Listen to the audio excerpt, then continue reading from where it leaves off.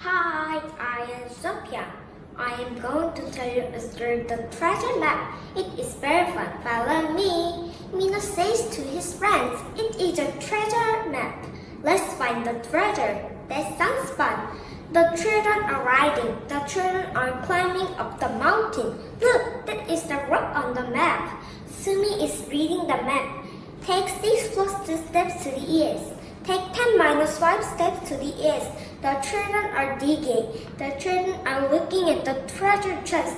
Mina is opening the chest. There is no treasure.